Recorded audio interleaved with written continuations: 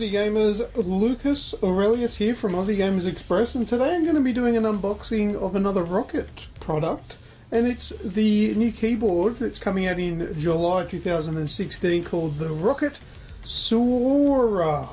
Now there's one thing about the ROCCAT products is they like to give them names that are quite difficult to pronounce, and this one is no different, but also with that difficult pronunciation of the name comes with some pretty good quality, which is what my experience has been in the past with reviewing a couple of their different mice and things like that. So without further ado, let's do a bit of an unboxing of the Suora, and I might do a little bit more research on how to pronounce that properly.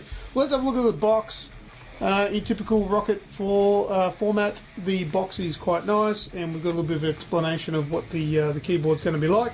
It's compact, performance focused, frameless design, so it's going to be nice and small on the desktop, which is nice.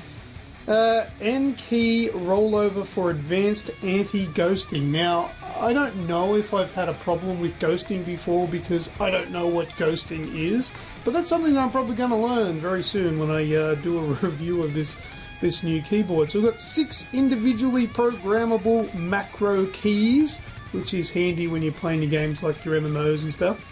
And there is also a robust metal housing, which is solid and durable. A metal housing for a keyboard, that's pretty cool for those rage moments, so it doesn't fly into different pieces. But if we come across over here, let's have a look. We've got a game mode button, a breathing mode. I think the breathing mode might have to do with backlighting.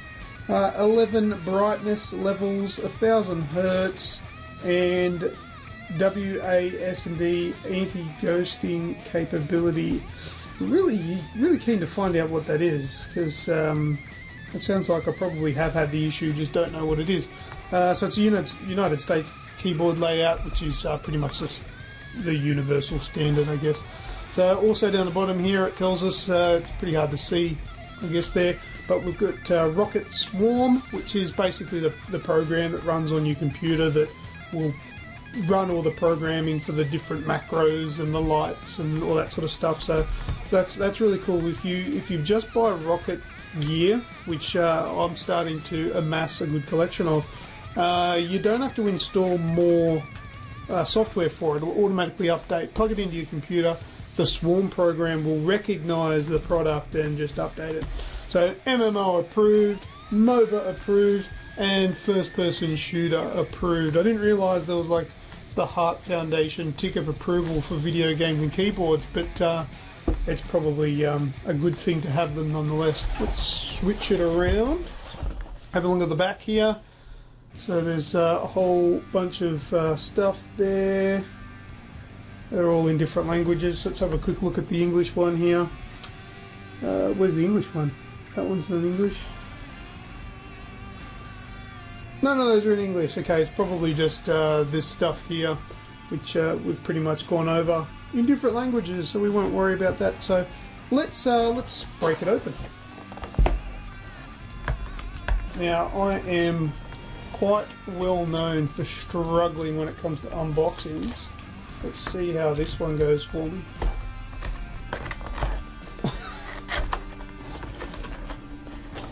A little bit of a struggle. Oh, Raw Power Unchained.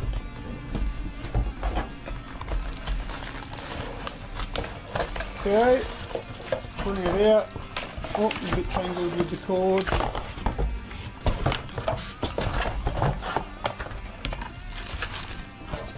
I'm a bit awkward when it comes to unboxings, aren't I? Oh, I don't feel beneath it. Whoa. Okay, first thing, quick installation guide, as they're always in there, because it's an important document. So let's have a look at it. Alright, let's see. Whoa, camera moved. Let's see how important this document is. Alright, show me keys. Show me instructions. It's not really that important. Alright, let's have a look at the keyboard. Get it out of the plastic.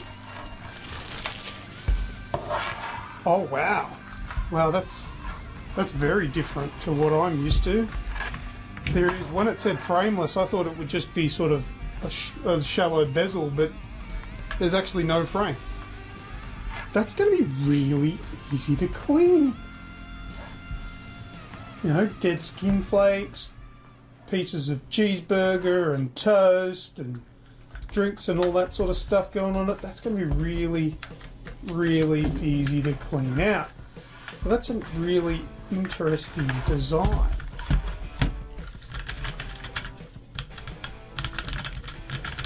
Now, one of the things that I really want to check this out for, it's a gaming keyboard. How good is it for other things on a PC? Because I don't know too many people that are, well, not necessarily casual gamers or hardcore gamers, but people that are generally going to use their gaming rig to do other things, like check emails, write emails, write statuses on Facebook, and you know, look at porn and all that sort of jazz. Is it going to be comfortable and ergonomic to write a review in? Because I do a lot of that stuff, and if it ticks that box, it's going to be a winner for me. Just put these legs down. There we go. Alright.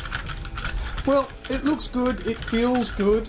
It feels like a pretty damn good keyboard, but what we'll do, if you want to stick around for the rest of this video after I have played around with this and used it, run it through its paces and checked it out, I'll do a review on it. Thanks everyone for watching the unboxing of the ROCCAT Suora gaming keyboard. Okay, so now we're up to the review portion of this video where I'm going to talk about my use of the ROCCAT Suora keyboard over the past week or so.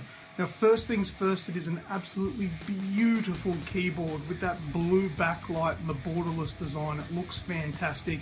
It looks great sitting on my computer desk with the glow of the blue LED lights reflecting off my shiny black speakers and things like that. It looks absolutely amazing. So it definitely looks the part. If something looks good, it makes you feel good too, I think. So I really love it for that reason.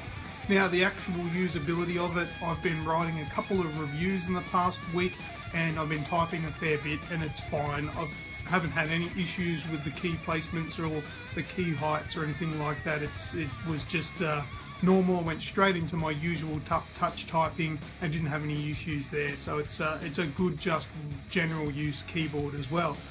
Playing video games as well is quite good. There's no dramas there. It felt good. I'm no hardcore gamer or anything like that, so I'm not really going to be picking up on the nitty gritty of it, but it's definitely a great keyboard for a general use, but it does have quite a few features that will appeal to hardcore gamers, and I'm going to go through those now.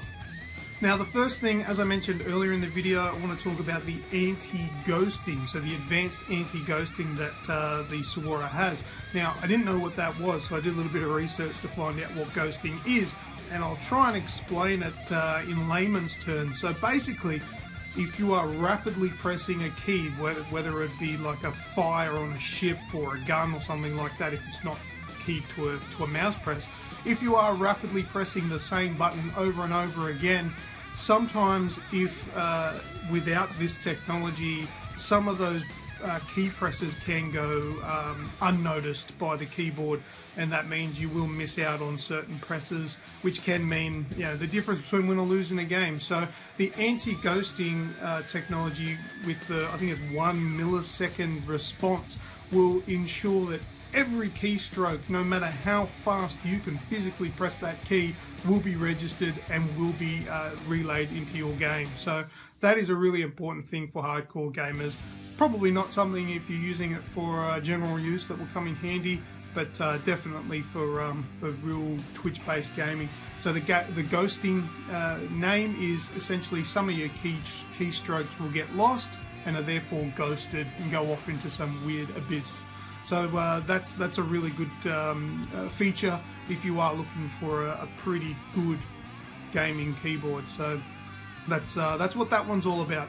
Okay, so the frameless keyboard, so the frameless design, what I was mentioned before. Number one, I want to mention the base of the keyboard is made out of metal, so it's very durable, which is good for me sometimes because I do like to rage, and you know, if you do like to hit the keyboard, it's not going to break or crack. You may bend it, I guess, if you hit it hard enough, but it's metal construction, which feels nice and solid, which is really appreciated. Another thing with the frameless design is the fact that it literally is just a flat piece of metal. So if you do happen to drop any food, or if there's crumbs or just general skin flakes or dust, it's going to be very easy to clean because it's not going to get trapped in there. You literally just need to pick the keyboard up and shake it, and it's all going to fall out. Or if there's anything stuck in there, give it a bit of a blast with some compressed air, and it's all going to come out. There's no cracks and crevices for it to all get stuck into. So that's a really appreciated design feature there of this keyboard. Okay, next feature that I'm going to talk about, I've already mentioned the blue backlighting. Now that's really handy as well if you are working in low light or don't have the lights on. You can still see where all the keys are, and it's nice and clear. It's got 11 stages of brightness, so on full brightness for me I thought it was a little bit distracting when I was looking at the screen, so I dimmed it down a little bit. I didn't want to turn it off because it does look beautiful, and it is good to have that little bit of backlight there so you can see the keys if you need to look. So that's really neat. Another thing as well, you can set it to either breathe, which is like where it will slowly dim to off and then come all the way to bright again. I've turned that off because I thought that was a little bit distracting, but once again, that's very good for displays. It does look nice. Maybe it's something you might want to set when you're away from your computer just to have it breathing, which is quite nice. Right, the next feature I'm going to talk about is the 6 programmable macro keys. Now, macros, if you don't know what they are, they're basically shortcuts. So for example, I do a lot of photo and video editing. Control Z to undo, or Control Alt X to crop and things like that. You can actually program them all into one key press. So instead of having to press all 3 keys, you can just press the one. And there's 6 of those that you can program. This is very good for games as well. If you're playing an MMO, there might be a combination of keys you need to press for a spell or for a heal or what have you. You can program any 6 of these to do that, so it's literally just one press of the button. Give you a little bit of a gaming edge in the competitive scene. So they're really appreciated as well. Next, the ROCCAT Suora boasts a set of durable keys which have been tested to, let me have a look, 50 million keystrokes. Now, I don't know average how many keystrokes you would put on per hour or what have you, but 50 million keystrokes sounds like she's going to last a very long time. So a good durable keyboard is definitely going to be something you want, because you do tend to press a lot. And those W, A, S and D keys, when you are playing video games online, or just video games in general, I guess, using a keyboard and mouse, those W, A, S and D keys are going to get quite a workout. So rest assured this is going to stand the test of time with durability for those keys. So there's another feature that's boasted, and that's a 1000 Hertz polling rate, and that goes hand in hand with the anti-ghosting. Basically, it's going to allow for rapid response keystrokes. So if you're spamming the hell out of a button, you're going to get all of those keystrokes transferred into your game, which is very important. Another feature it has is something that most people will want for general use, and that's your media and hotkeys. So you've got shortcuts which are with a function key, which is going to take you to your browser, or take you to your email, or one second, I'll have a quick look, or take you to your calculator, things like that. So you've got those as well that are hard programmed into the keyboard, which is good for nice shortcuts rather than having to click around your desktop. Now the last feature I'm going to talk about now is the game mode button. Now up in the top right hand corner, it's an extra button on the keyboard, which basically when you press that, it'll enable a specific profile that you've set up. So you can set up different profiles using the Swarm program, which I'm going to show quickly after this. So that way, if your macro keys are set up for video editing and photo editing like I would use, you can have that all set as normal, and then you can hit the game mode button for when you launch into a game to change to your gaming profile, which will then have all your macros set up for that game, etc, etc. So that's quite a neat little quick flick feature for your macros, which is really good. So There's some really neat features of the ROCCAT Suora keyboard, gaming keyboard. It's very durable. You're going to get all the key presses. You can press the hell out of the keys as many times as you like. It's very, very durable, and it's a beautiful, good-looking keyboard. So I've got nothing really to complain about. Actually, I will give you one thing that is a little bit on the not so good side. The key presses are quite loud. I've got it on the desk next to me. I'll press a couple of keys, you'll hear it. It's probably going to be amplified because the microphone is sitting on the desk, but it is a loud feature. It's the key presses are loud.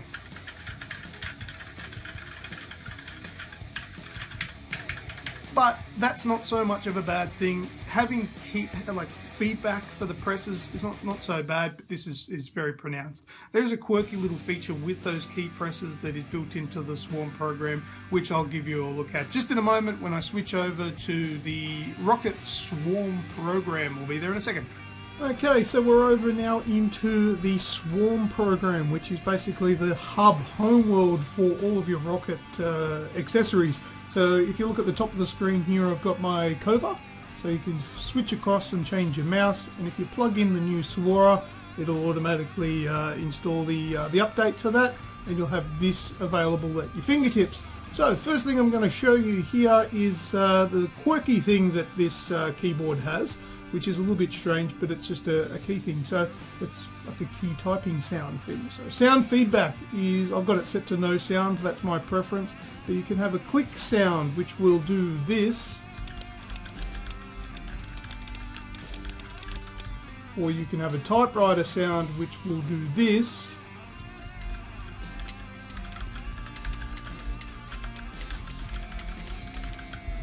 or a beam sound which sounds a little bit like this,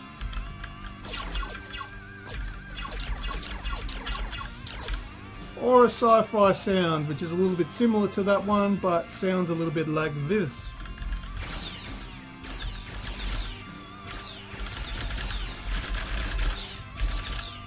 Now, for me personally, I will take no sound, thank you. I don't need any feedback like that. The keyboard itself gives enough feedback, I think. Now, typical settings over here, you can have the repeat delay, so how long it takes for that to repeat, and the rate, and the cursor blink rate, but I like leaving that as standard. So we can move across here into the key assignment. Now, this is where it comes into play, where you can change all of the key layouts. You can, and you also can use the macro keys, which are these ones over here. So what you can do is, if you don't want Z to be Z, you can change it to be a different thing in game mode. When you enable game mode, which is this button up in the top right corner, it'll do whatever you change it to be in here. Now, with the macro keys, I've got it set up to be something for my editing. It'll automatically crop instead of pressing Control, Shift and X. I literally just need to press that key there, and you can set that up quite easily. I've done it in a couple of seconds. Actually, I might show you. Let's we'll get rid of that. Now, what you got to do is you grab this one over here, new macro, and it'll give you this window here, and I'll put crop is the name of it, and we just got to hit start recording, and I'll press Control Shift X. Because it's got a high rate, it'll probably add a couple of extra ones, but you just got to click and delete that one, and that one, there we go. So it's just Control Shift X there. You can even make it record how long it took me to press those buttons, but I don't want the delays, I want them all at the same time, and that's it, and I press OK. So there we go, it's now a crop. So if I press the game mode button, it's going to give me this feature on this button. Yeah, you're supposed to use it for games, but you can use it for whatever you want. And you can set up your profiles down the bottom here.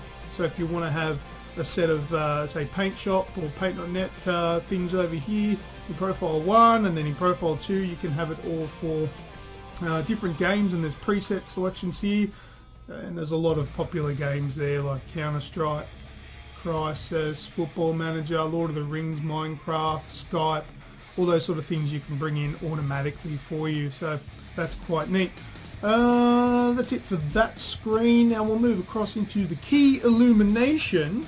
Okay, in the key illumination section here, I've got the keys set to full brightness, and as you can see in the live video feed there, I've got the keys there. Hello. Now you can reduce the brightness if you wish, which will dim the keyboard down like that, or you can turn it off completely if you don't like the lighting. If you just want to have it like a normal keyboard, you can do that, or you can have it breathing, which will have it fading in and out, and you'll see it as it refreshes. There we go, it's just faded out. We'll fade back in, and then we'll fade back out like that. Okay, I like it fully lit, and I like it about at that level. A little bit brighter than that. There we go, that's about like where I like it, and it has that nice glow in the background there. So you can muck around with the lighting there, which I think is quite good.